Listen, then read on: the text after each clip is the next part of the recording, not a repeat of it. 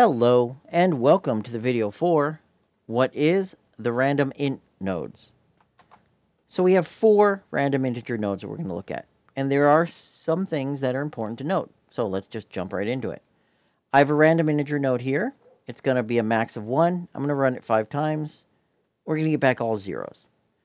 The reason for that is the random integer node, and we can see that here in the tooltip, it's a number between 0 and max minus 1. Since our max is 1, minus 1, our max is now 0.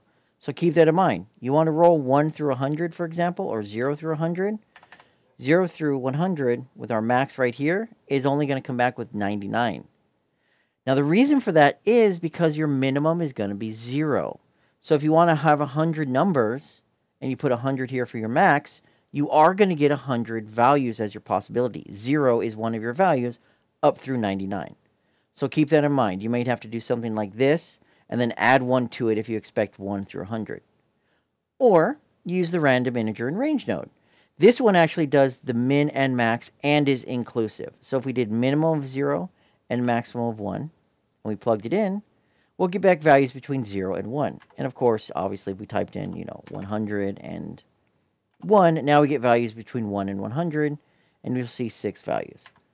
Remember, integers are whole values, so we're going to get back whole values between the min and the max. The last ones are our stream nodes. These are using the random stream to feed our input. So if we plug in a random stream, let's go into here, for example, and we plug it out, and we run this, we're going to get these random numbers, 429181. And if we run it again, we get back 429181. Random streams are semi-randomized fixed sets of numbers. If you want more information on them, check out the random stream video to learn how about random streams work. And that's it. Really simple. Random integer nodes, we get back a random integer between 0 and max minus 1. Random integer and range between the minimum and the maximum, and it includes the minimum and maximum values.